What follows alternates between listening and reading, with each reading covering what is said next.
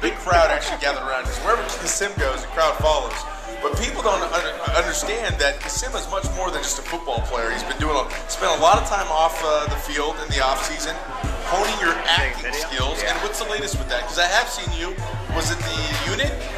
Jericho. Jericho. Yeah. I did see you on TV. I didn't see that. I watched that episode. I'm still getting my small residual checks. Nice, absolutely. It's better than nothing. But where does the acting career stand as of right now? This offseason, I'll be in Bulgaria filming some action. They haven't been able to release the information yet on the movie, but I just got word from my agent. I'll be there, and then from there to Thailand. Filming another movie in Thailand too, so I'll be all over. Wow, you were blowing up. Actually getting into the actual movies now, so that's pretty good. That is phenomenal. Yeah. That's great. Well, now, hey, looking at it, obviously the where we are today, it's the 31st annual Charger Blood Drive. I'm sure you were exposed to that when you were at San Diego State, and you understand how important it is to the community here. And you're a big community guy. I mean, what does this mean to you? San Diego's a great place to be. It's great people in the community, and anytime we get a chance to get involved with the community, anybody on our team just jumps for the chance. Casey, you gonna jump in? I thought you were gonna go here. You ready? No, absolutely. Casey, what's up? Are you just watching us? Yeah, no, hey, Brian's driving. I'm the co-pilot sitting in here. Absolutely, just along for the ride. But Kassim, I know you're a big community guy. You're a big San Diego guy. You got a lot going on. This is 7 blood drives for you? 7.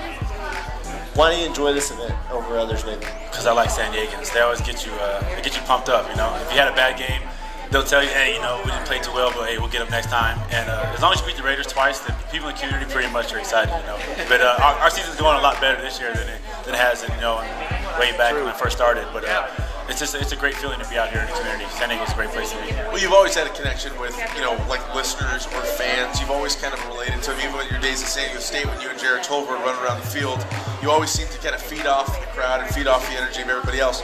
And now I want to talk about something new that I saw that scared me the first time I saw it, but I was like, that is cool what he's doing. Before the game, is that now the Qualcomm jump?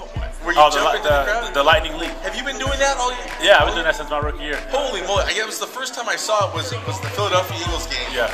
And my first reaction was, what's going on? Kassim just jumped in the crowd. I literally just saw you jump and everyone was grabbing you. Then I saw you grab a big sign and kind of cheer everybody on. So that's been going on for a while. Yeah, my buddy Tony sits there. He's been sitting there, season ticket holder for a long time. And I saw him one game, the first game I decided to do it. I just jumped over there and I jumped up in the crowd, and then they made a poster, and then everybody started piling over there, so it's taken off from there. I've been doing it ever since. Yeah, there's a lot of Bull Pride guys down there as well, a lot of diehard Charger fans and stuff, but something pretty cool.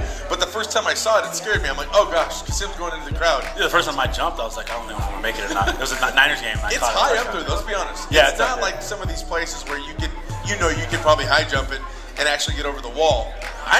I was kind of surprised you were able to make it as easy as you did. Oh, yeah. Well, my buddy Fat Tony, he's got gorilla hands, so he grabs onto my pads and pulls me out the rest of the way. I know Fat Tony very well, yes. Yeah. Definitely.